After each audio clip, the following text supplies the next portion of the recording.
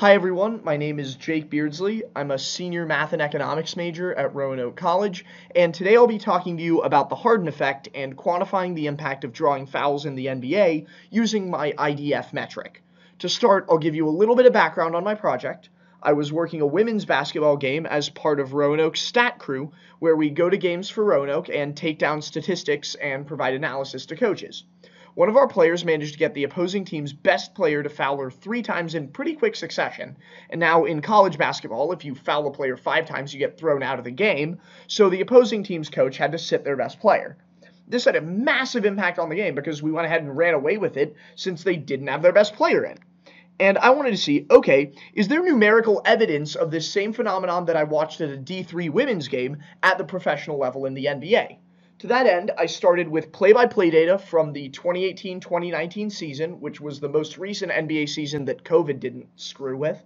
And I ended up getting this data from basketballreference.com. They've got a lot of really good data for almost every sport. I also used R and RStudio to wrangle my data and build my graphics.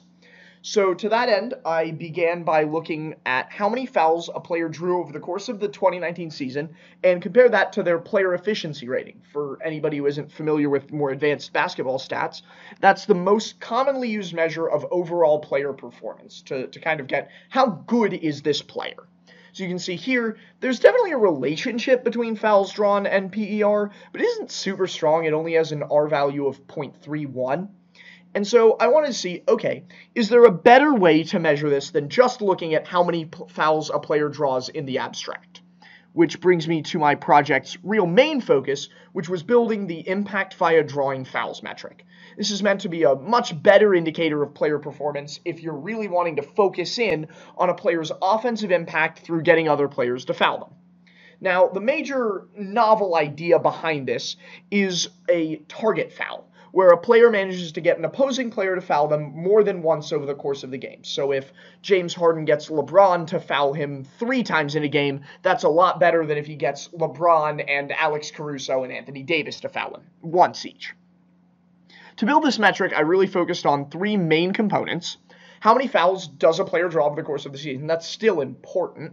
How many free throws does that player make? It's really important because that's the way that you convert getting fouled into points to help win the game, and this target value, which is equal to the sum of fouls beyond the first a player draws on a specific player, which is then summed for each opposing player. Basically, if I draw 2 fouls on one player, 2 fouls on another player, and 1 foul on another player, my target value for that game is 2, because I had an extra foul on player A and an extra foul on player B. I also ended up normalizing the statistic based on minutes, given that not every player in the NBA plays the same amount of minutes, and if a player gets hurt halfway through the season and they're playing really, really well, we don't want to disqualify them just because they got hurt. This brings us to the question of looking at relationships between the IDF and player performance metrics like PER, as discussed above.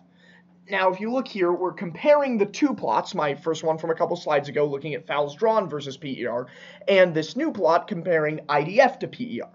And right here we can see there's a much, much stronger linear relationship between IDF and player efficiency rating. We've got an R value of roughly 0.7, which is fantastic. We also don't really see the same clustering near the bottom of the graph by players at positions played by smaller players like shooting guards here in the purple. As far as future work is concerned, I definitely plan to build this metric for more than just the 2019 season to look at how a player's IDF value changes from college to the NBA to see if maybe we can be drafting players better, and how a player's IDF impacts their career trajectory, and how a player's IDF value changes over the course of their career. Maybe players have really high IDF values early in their career and they drop as they get older, or maybe they get a little bit craftier as they get older and seem to increase. So to that same end, as I mentioned earlier, Giannis Antetokounmpo and James Harden were both pretty underrated when they came into the league, but they've turned out to both be MVPs, final MVPs, Defensive Player of the Year, fantastic players in the NBA, and they currently have the 2nd and 3rd highest IDF values in the league, respectively. So maybe we're missing something that the IDF can answer. So I'll be working on these things over the next year and ideally into graduate school as well. Thank you guys for your time.